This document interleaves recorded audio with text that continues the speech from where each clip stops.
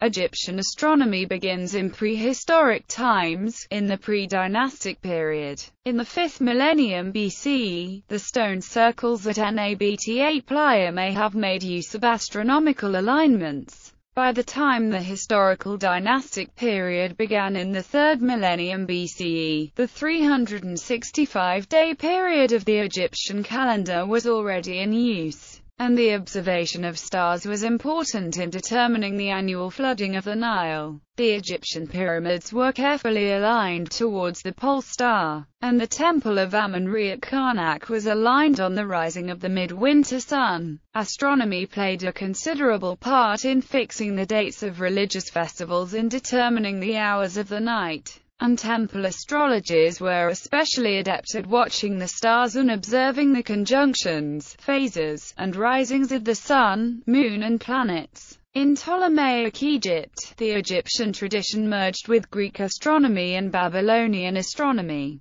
with the city of Alexandria in Lower Egypt becoming the center of scientific activity across the Hellenistic world. Roman Egypt produced the greatest astronomer of their era, Ptolemy. His works on astronomy, including the Almagest, became the most influential books in the history of Western astronomy. Following the Muslim conquest of Egypt, the region came to be dominated by Arabic culture and Islamic astronomy. The astronomer Ibn Yunus observed the sun's position for many years using a large astrolabe, and his observations on eclipses were still used centuries later. In 1006, Ali ibn Ridwan observed the SN 1006, a supernova regarded as the brightest stellar event in recorded history, and left the most detailed description of it. In the 14th century, Najm al-Din al-Misri wrote a treatise describing over 100 different types of scientific and astronomical instruments,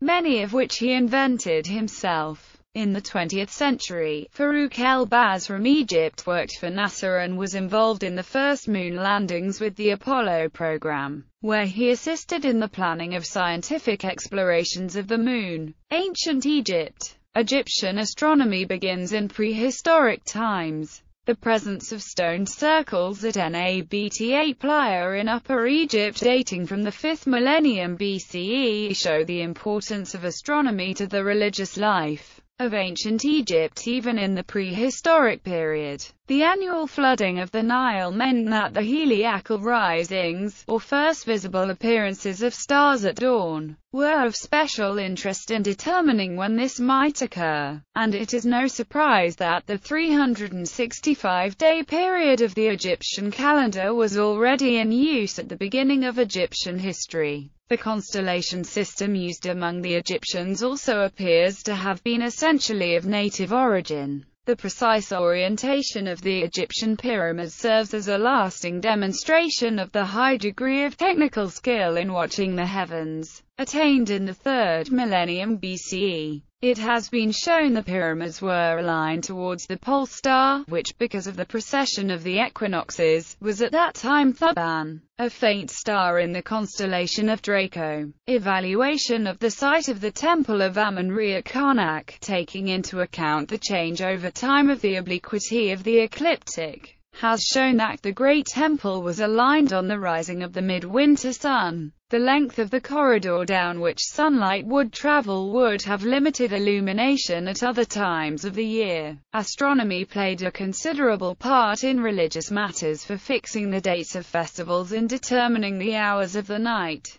The titles of several temple books are preserved recording the movements and phases of the sun, moon and stars. The rising of Sirius at the beginning of the inundation was a particularly important point to fix in the yearly calendar. One of the most important Egyptian astronomical texts was the Book of Nut, going back to the Middle Kingdom or earlier. The first intermediate period beginning with the 9th dynasty, ancient Egyptians produced diagonal star tables, which were usually painted on the inside surface of wooden coffin lids. This practice continued until the 12th dynasty. These diagonal star tables or star charts are also known as diagonal star clocks. In the past they have also been known as star calendars or decanal clocks. These star charts featuring the paintings of Egyptian deities, decans, constellations, and star observations are also found on the ceilings of tombs and temples. From the tables of stars on the ceiling of the tombs of Ramesses VI and Ramesses IX, it seems that for fixing the hours of the night a man seated on the ground faced the astrologer in such a position that the line of observation of the pole star passed over the middle of his head.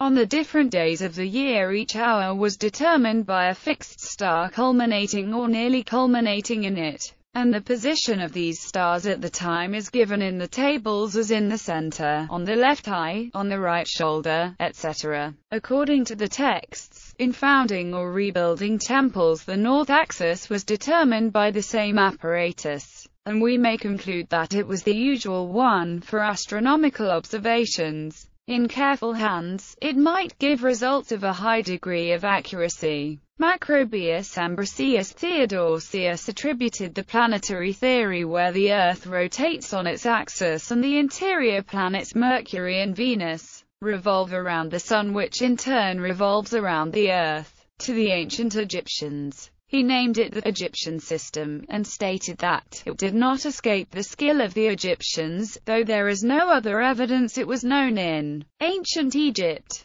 And after the singer advances the astrologer, with a horologium in his hand, and a palm, the symbols of astrology, he must know by heart the Hermetic astrological books, which are 4 in number. Of these, 1 is about the arrangement of the fixed stars that are visible, 1 on the positions of the Sun and Moon and 5 planets, 1 on the conjunctions and phases of the Sun and Moon, and 1 concerns their risings. The Astrologers' Instruments are a plumb-line and sighting instrument.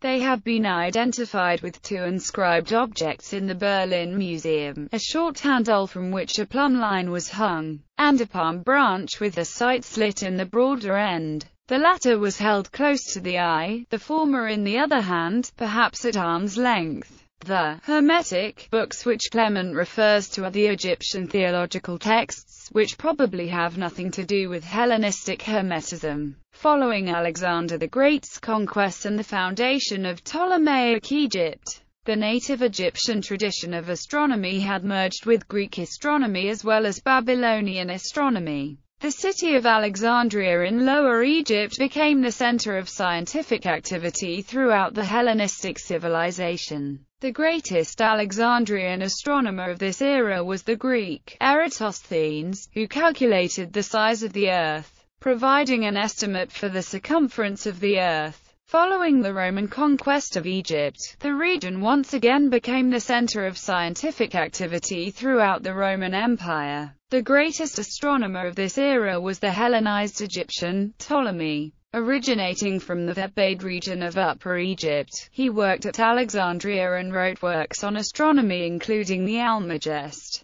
the planetary hypotheses, and the Tetrabiblos, as well as the Handy Tables, the Canoic inscription, and other minor works. The Almagest is one of the most influential books in the history of Western astronomy. In this book, Ptolemy explained how to predict the behavior of the planets with the introduction of a new mathematical tool, the equant. A few mathematicians of late antiquity wrote commentaries on the Almagest, including Pappus of Alexandria as well as Theon of Alexandria and his daughter Hypatia. Ptolemaic astronomy became standard in medieval Western European and Islamic astronomy until it was displaced by Maruhan, heliocentric and Tychonic systems by the 16th century. Arabic of Islamic Egypt. Following the Muslim conquest of Egypt, the region came to be dominated by Arabic culture. It was ruled by the Rashiduns, Umayyad and Abbasid caliphates up until the 10th century, when the Fatimids founded their own caliphate centered around the city of Cairo in Egypt. The region once again became a center of scientific activity, competing with Baghdad for intellectual dominance in the medieval Islamic world. By the 13th century, the city of Cairo eventually overtook Baghdad as the intellectual center of the Islamic world. Ibn Yunus observed more than 10,000 entries for the sun's position for many years using a large astrolabe with a diameter of nearly 1.4 meters. His observations on eclipses were still used centuries later in Simon Newcomb's investigations on the motion of the Moon, while his other observations inspired Laplace's obliquity of the ecliptic and inequalities of Jupiter and Saturn. In 1006, Ali ibn Ridwan observed the supernova of 1006, regarded as the brightest stellar event in recorded history, and left the most detailed description of the temporary star. He says that the object was 2 to 3 times as large as the disk of Venus and about 1/4 the brightness of the Moon, and that the star was low on the southern horizon. The astrolabic quadrant was invented in Egypt in the 11th century or 12th century, and later known in Europe as the quadrans vetus. In 14th century Egypt, Najm al-Din al-Masri wrote a treatise describing over 100 different types of scientific and astronomical instruments, many of which he invented himself. In the 20th century, Farouk el-Baz from Egypt worked for NASA and was involved in the first moon landings with the Apollo program, where he was secretary of the Landing Site Selection Committee, principal investigator of visual observations and photography, chairman of the astronaut training group, and assisted in the planning of scientific explorations of the Moon, including the selection of landing sites for the Apollo missions and the training of astronauts in lunar observations and photography.